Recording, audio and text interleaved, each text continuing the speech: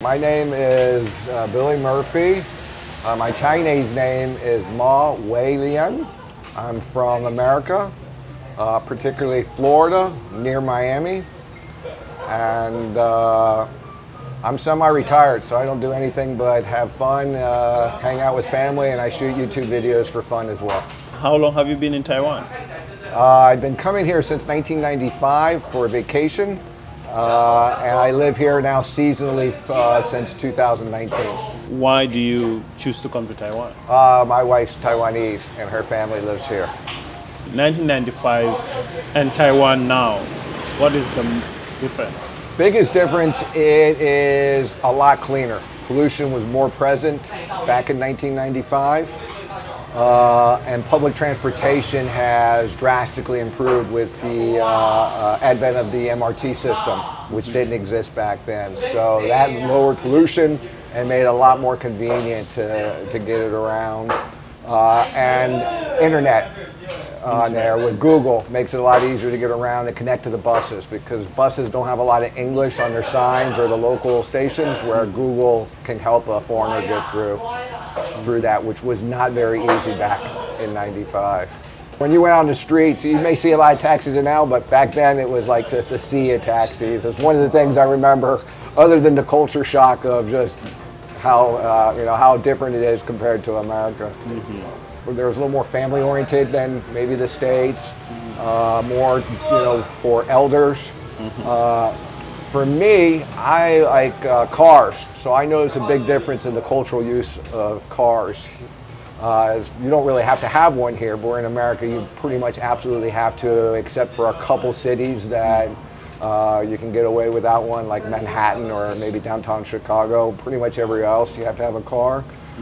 Here it's more just a convenience factor for a lot of folks.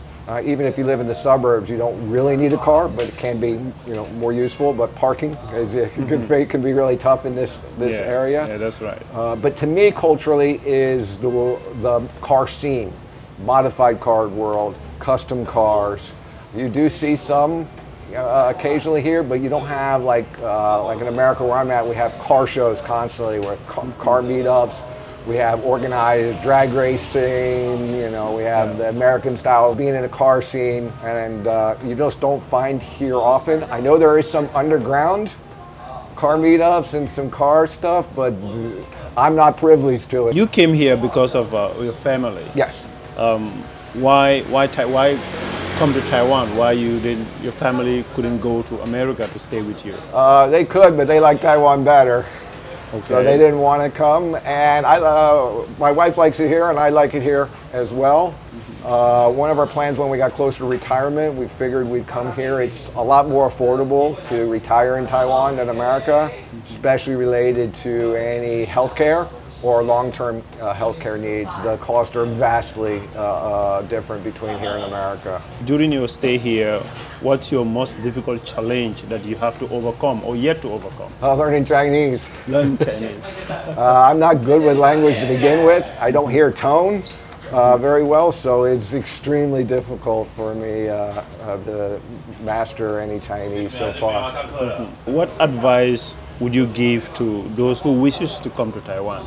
Jobs can be somewhat limited if you don't know Chinese, unless you want to be an English teacher, which can be one of the better paying jobs for foreigners.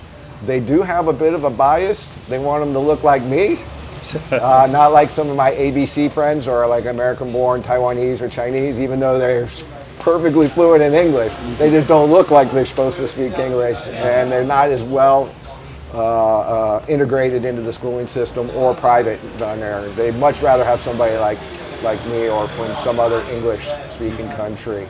IT jobs are pretty prevalent, or today if you can work remotely, cost of living's good. The people here are great. They're pretty accommodating to everybody. You'll never be mistaken as a local or accepted as pure Taiwanese, but you're highly accepted as a foreigner here. I think most Taiwanese have no problem and like the foreigners that are here. I don't think they'll accept you as like integrated foreigner, I guess is the way to say it, and they would be very accommodating to you and could be very good friends with them. But if you ask, are you Taiwanese, like really, no.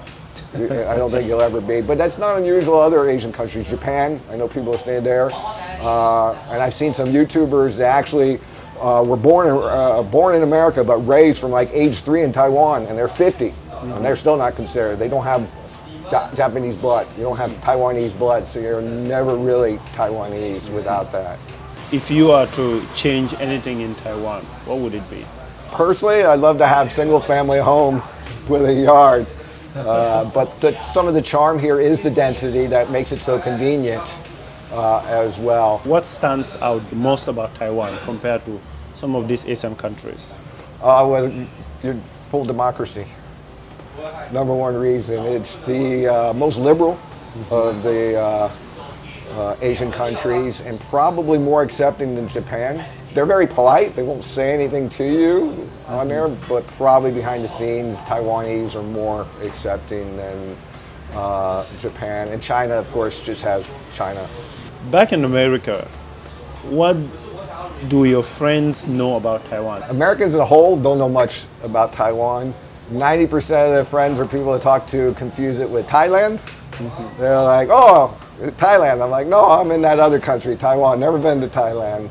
It is one of the reasons why I started my YouTube channel. I saw some other foreigners. I'm like, oh, I could do that too. And it was a good way to kind of share with my friends of what it's like here, beyond sharing like my posts on Facebook and stuff. So a lot of that came about just kind of letting my friends know what it's like, being here. Being here. How is it like living in Taiwan as a foreigner in general?